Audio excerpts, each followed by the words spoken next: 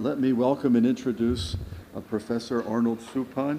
He is a pillar of our history program here at the Diplomatic Academy. I think you're one of the longest serving of our faculty members.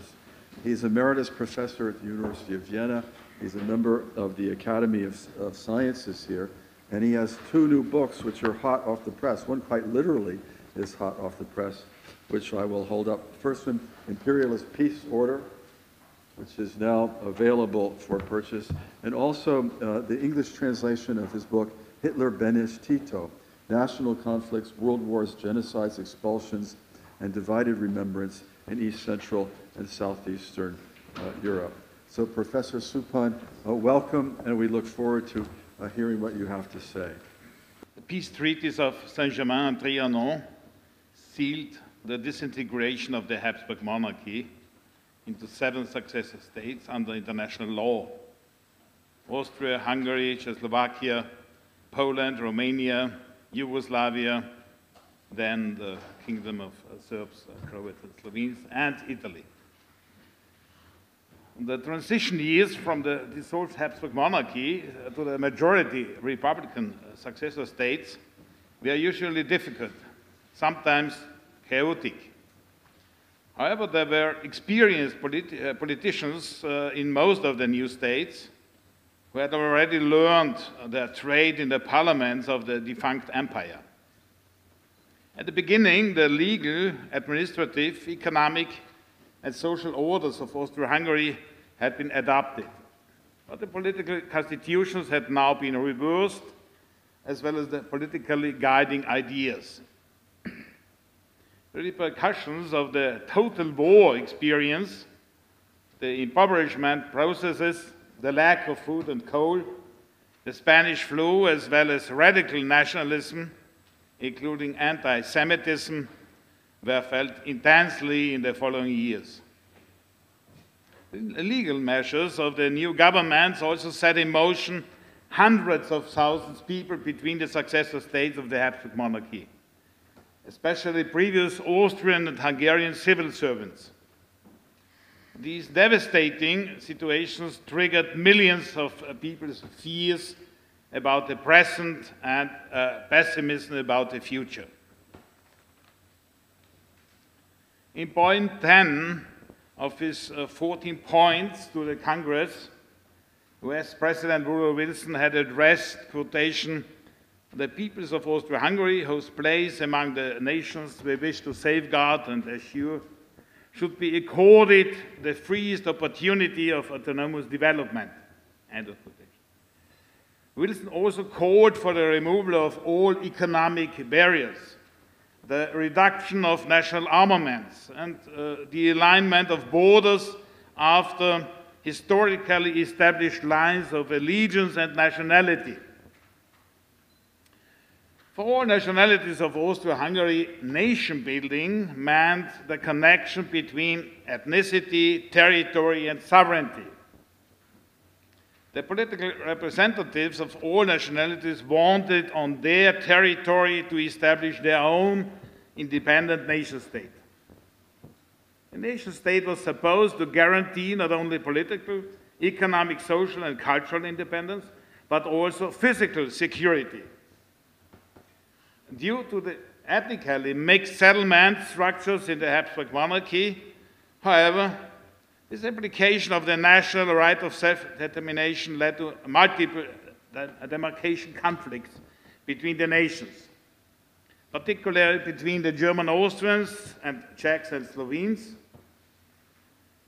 the Hungarians and Slovaks or Romanians or Serbs, the Czechs and Poles, the Poles and Ukrainians, and the Italians and Slovenes or Croats.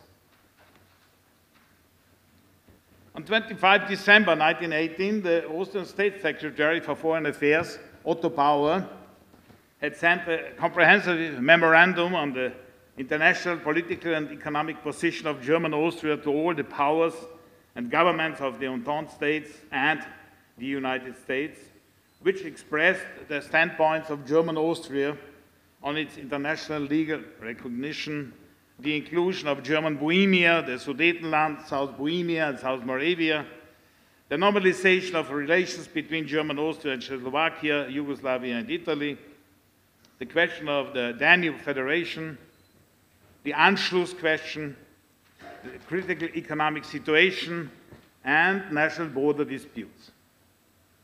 For German Austria, Bauer demanded a national territory of more than 107,000 square kilometers, with more than 10 million inhabitants, agreed with plebiscite under neutral control, and provided the Anschluss Danube Federation as a possible alternatives. Between 27 February and 2 March 1919, German-Austrian Anschluss negotiations took place in Berlin. The most difficult point on both sides was the question of currency and the relationship between the Austrian-Hungarian Bank and the Reichsbank. Finally, it was stated that German Austria, as an independent member state, should enter the German Reich, adopt the German customs system, and enter into a monetary union with the Reich. Vienna would have become the second capital of the Reich. However, Prime Minister Clemenceau, also the president of the Peace Conference, was asked on 27 March 1919 in the Council of Four what the Allies should say to the Austrians who wanted the Anschluss. And Clemenceau clarified the French position, quotation. We ask only that you remain independent. Do with this independence what you will, but you should not join a German bloc and take part in a revenge plan. End of quotation. Therefore, on 2 May 1919, Clemenceau, Wilson and Lloyd George approved Article 80 of the treaty with Germany. Germany recognizes and strictly respects the independence of Austria within the frontiers that shall be fixed by the treaty.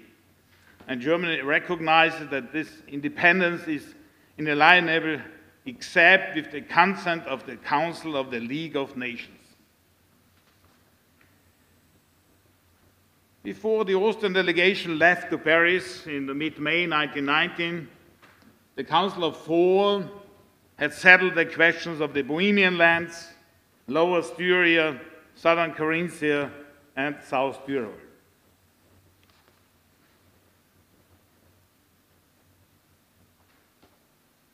The Czechoslovak Foreign Minister, Edvard Beneš, and the Czechoslovak Prime Minister, Karl Kramář, presented Czechoslovakia's case to the Council of Ten already on 5 February 1919.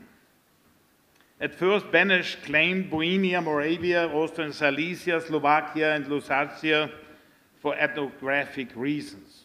He spoke of old historical causes that armed the Czech people against the Germanic masses, and that the Czechs had always felt that they had a special mission to resist the Teutonic flood. While he reduced the number of Germans in Bohemia, he enlarged the number of the Czechs.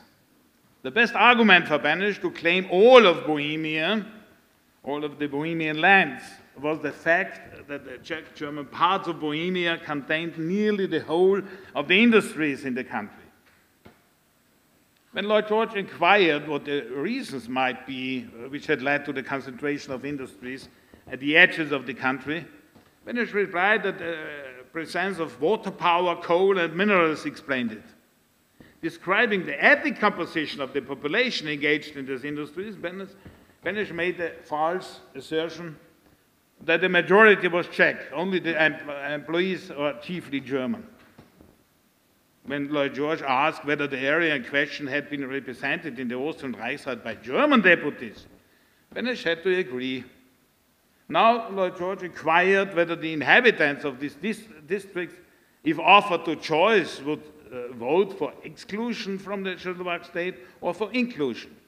Beneš replied that they would vote for exclusion, chiefly through the influence of the Social Democratic Party, which saw that the Germans would henceforth have a social democratic regime, meaning the Weimar Republic.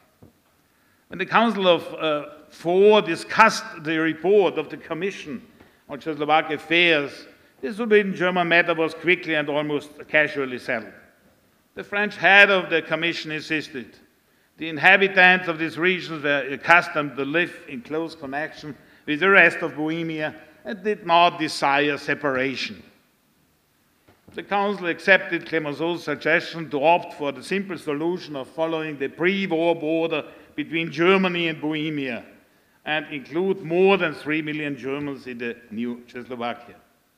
Astonishingly, Colonel House, who was the agent for the ailing American president, raised no objections and agreed that he would accept the old line of the historical borders and would not delineate a new one.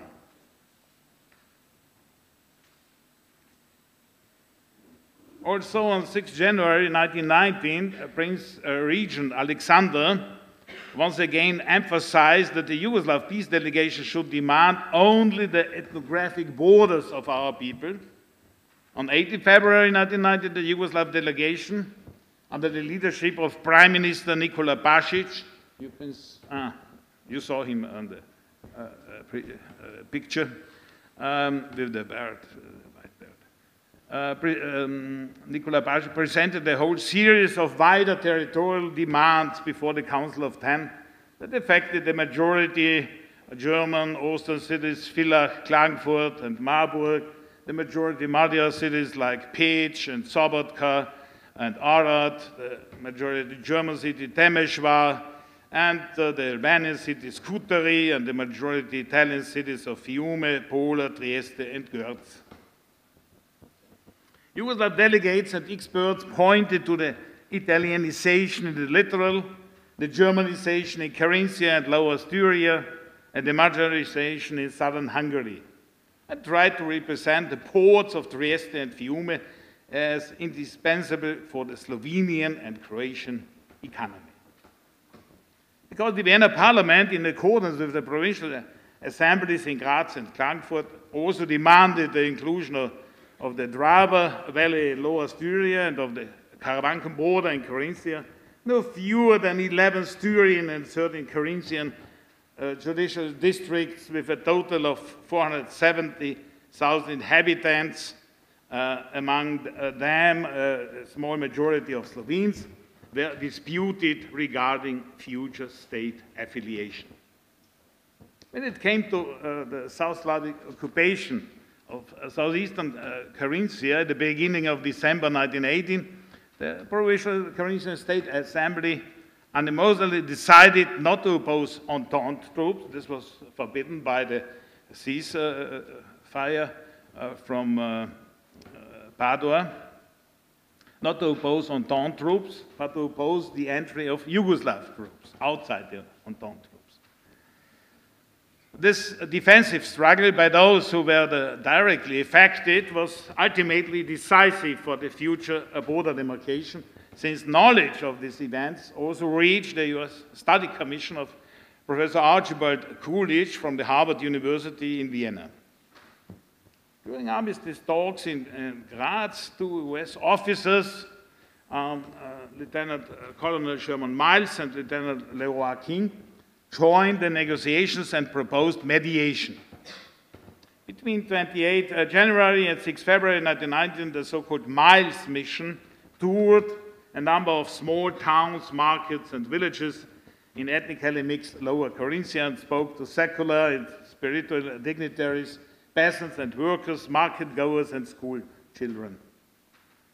As early as 7 February, the mission submitted the first report to Coolidge, stating their majority report that the entire Klagenfurt Basin is a geographical and economic entity and should be assigned to Austria because the majority of the population, even those of Slovene nationality, would like it. Well, Miles stated there are many Slovenes who do not wish to join Yugoslavia. We strongly recommend that the final frontier between Austria and Yugoslavia and the province of Carinthia be drawn along the watershed of the Karavanken Mountains. Coolidge accepted this report and sent Miles to Paris to give a personal report to President Wilson and the US delegation. The Commission on Romanian and Yugoslav Affairs discussed this demarcation question between Yugoslavia and Austria in March and April in 1919.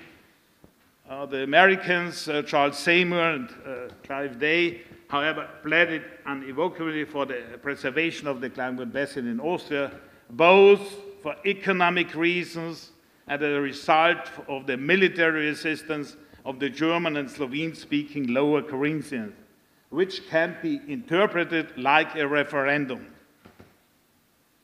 On 12 May 1919, Ambassador Tadieu, the later foreign minister, French foreign minister, explained the principle of the plebiscite to the Council of Ten, and then, the same day, Clemenceau, Wilson, and Lloyd George agreed to the plebiscite.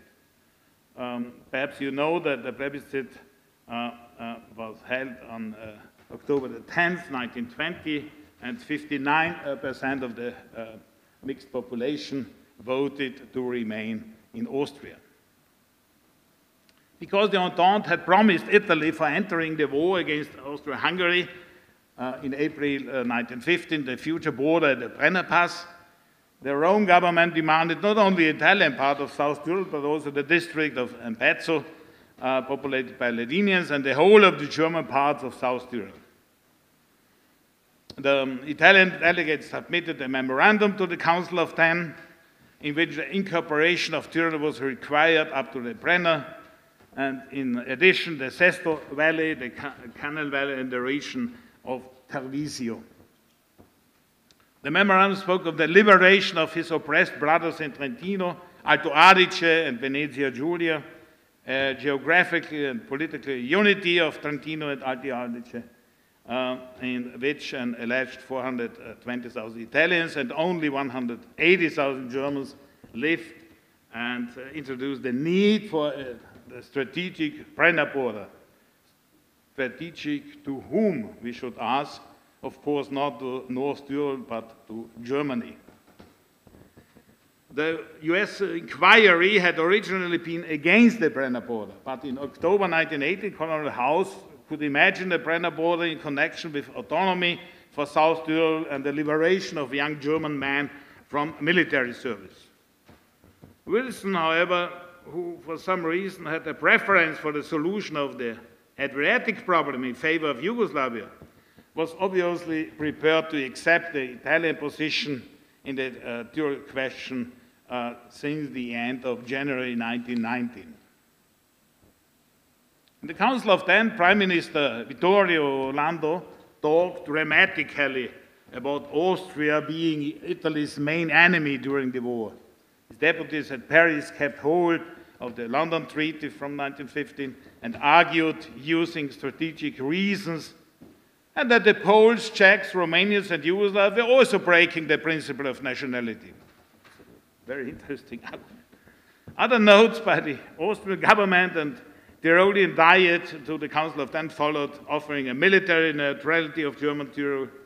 But even the threat of a Tyrolean irredenter, den Anschluss of North Tyrol to Germany, did not help. On 14 May 1990, the German-Austrian delegation under the leadership of State Chancellor Karl Renner arrived at Saint-Germain-en-Laye, a suburb of Paris. On 29 May, Renner was told the Allied and associated powers have decided to recognize the new republic under the name Republic of Austria, not German Austria. The first draft of the peace treaty, handed over by Clemenceau on 2nd June, did not include all clauses. Renner was given the opportunity to present the views of the German Austrians and thus also of the Sudeten Germans, South Tyroleans, Carinthians, and Styrians. Nevertheless, getting the first draft on this day, the Austrian delegation felt very sad, bitter, and depressed when we realized that Austria had received harsher terms than Germany. Renner said this.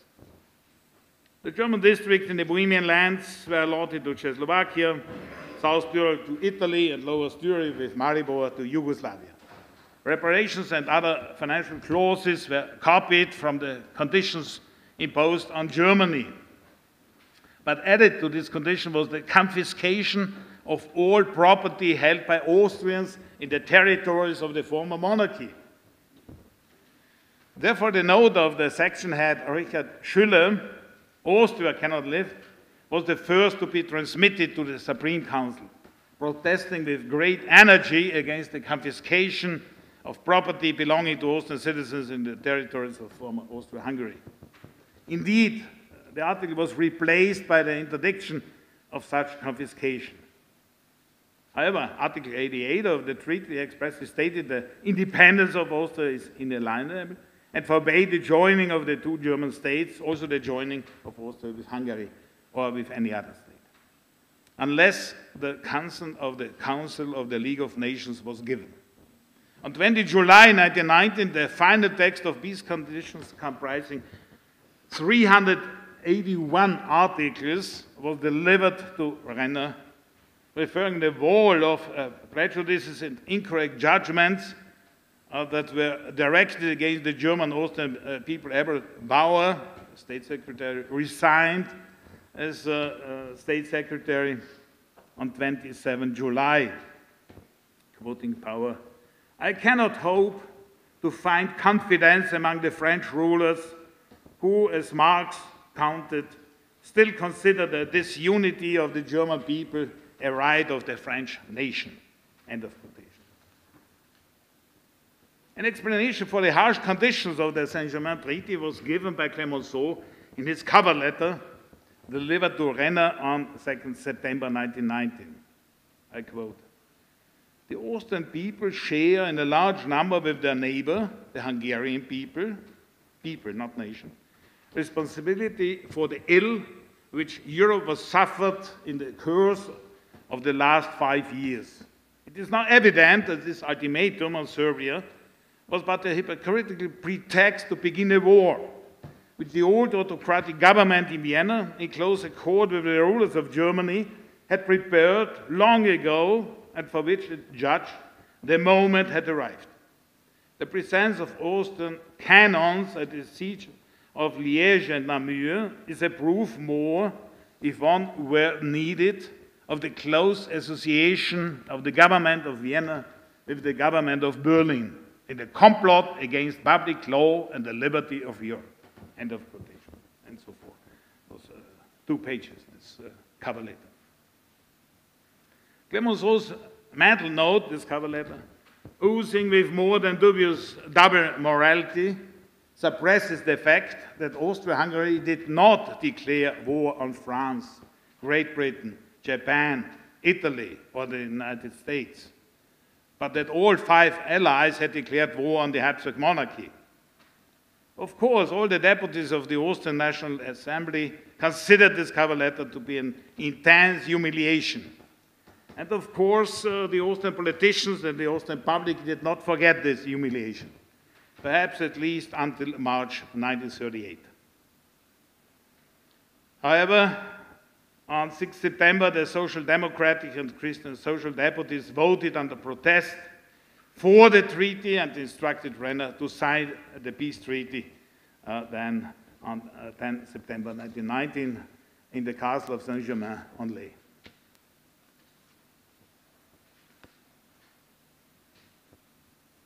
The mood in Paris was anything but Hungary-friendly. Many politicians, diplomats, and journalists saw Hungary as a land of aristocratic landowners who were still oppressing their peasants. This negative sentiment was also transmitted to the Commission on Romanian and Yugoslav Affairs, particularly to the French and Italian experts, while the British and American were looking more for the ethnic frontiers. However, on 20 March 1919, Lieutenant Colonel Ferdinand Wicks actually handed a note from the Supreme Council to President Károly that the Hungarian troops were to pull back within 10 days to an area west of the neutral zone in the Tisza area, so in eastern Hungary. President Károly lost his nerves. Quotation, make Hungary a French colony or a Romanian colony, or a Czechoslovak colony. On the next day, Karel left his power to a government of social democrats and communists, which proclaimed the dictatorship of the proletariat under the leadership of a revolutionary governing council led by the communist Béla Kun. Despite the military successes of the Hungarian Red Army, led by former KUK Army and Honved officers, the Council of Four accepted the demarcation proposal submitted by the Commission. At the beginning of June, the Hungarian Red Army even occupied a large part of eastern Slovakia with Kosha, Košice, and Prešov, and proclaimed a Slovak Soviet Republic. Nevertheless, on 3rd June 1990, the Allies presented Hungary's new borders. And these borders were fixed then in the peace treaty.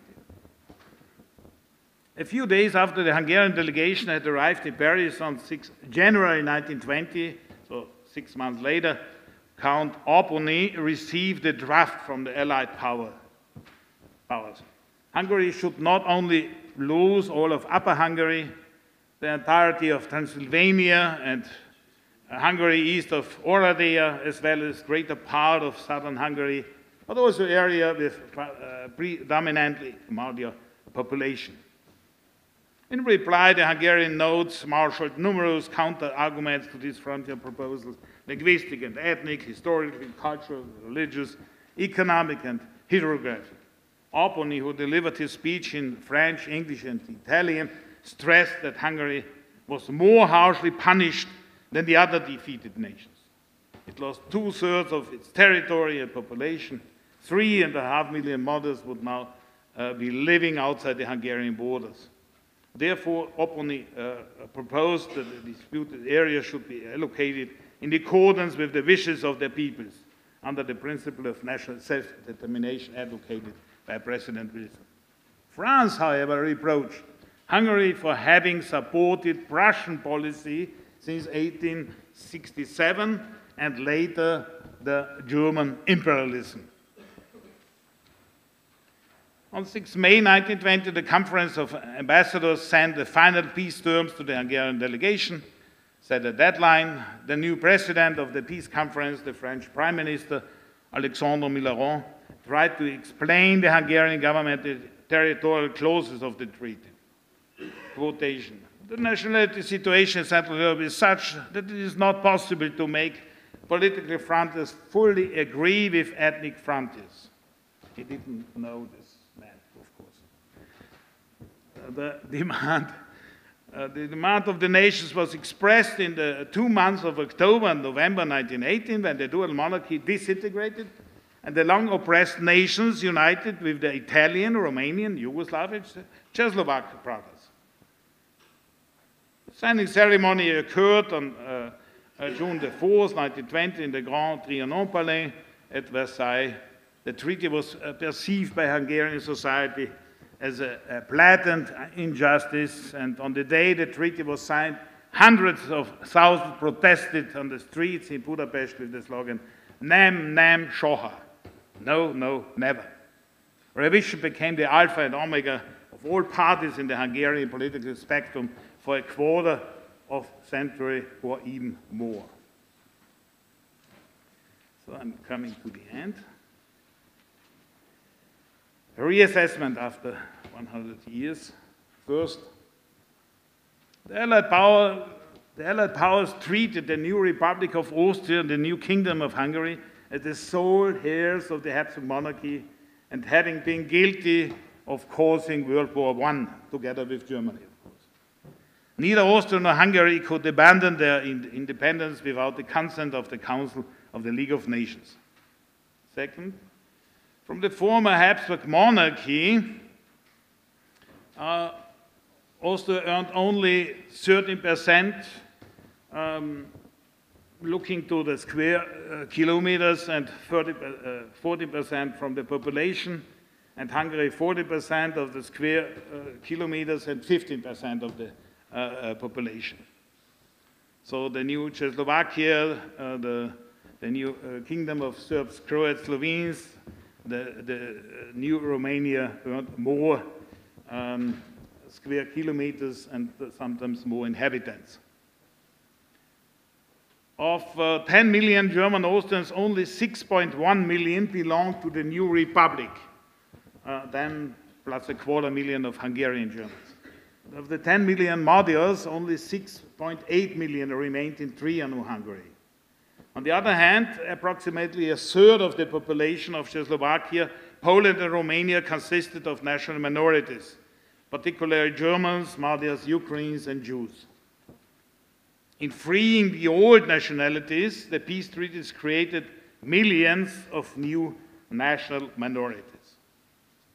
Third, Austria had to pay 2/3 of the Austrian war loans and more than 1/3 of the war debts. To guarantee the reparations, the Reparation Commission got the right to sequester all Austrian, respectively Hungarian properties and all their sources of income, customs, for example. And this lasted until January 1930, until a conference in The Hague. Over and beyond that, the Nostrification clause allowed the victors to acquire capital shares of central power nationals in enterprises within their borders, either as reparations or with just compensation. The peace treaties did not respect the economic consequences of the dissolution of the Habsburg monarchy, as John Maynard Keynes pointed out. The common railway network was interrupted. New customs and currency hindered the trade. The new nation-states introduced protectionist measures to gain autarky. So after 1918, something like a permanent state of customs war developed among the successor states. Fourth, since the French and partly the British government wanted to create an eastern barrier, a cordon sanitaire, in East Central Europe as a counterweight to Germany and Soviet Russia, the Allies tacitly tolerated the inclusion of borderlands with clearly visible German and Magyar majorities into Poland, Czechoslovakia, Romania, and Yugoslavia. Clemenceau told the Council of War, "Our firmest guarantee against German aggression is that behind Germany is an excellent strategic position, stand Czechoslovakia and Poland." However, even Clemenceau had some doubts. Quotation. Yes, this treaty will bring us burdens, troubles, miseries, difficulties. That will continue for long years. I cannot say for how many years. Perhaps I should say for how many centuries. The crisis which has begun will continue. And fifth, the Paris peace treaties of Saint-Germain and Trianon were made against the losers and not with them. However, many problems were left unsolved. The Anschluss question, the problem of borderland minorities in Poland, Czechoslovakia, Romania, Yugoslavia, and Italy, the question of Hungary's new borders, the South Tyrolean question, the problem of Italian-Yugoslav border, and the Ukrainian question. After the peace treaties, Europe remained divided along many fault lines between victors and losers, defenders of the treaties and revisionists, militarism and pacifism, capitalism and communism, right and left. On the substance of the peace treaties of Saint-Germain, Trianon, and Neuilly with Bulgaria, the British historian Sarah Steiner passed a very clear judgment. My last quotation. The treaties with Austria, Hungary, and Bulgaria were far harsher and more vindictive than the one with Germany. The Austrian-Hungarian settlements were punitive in the extreme. End of quotation, end of my presentation.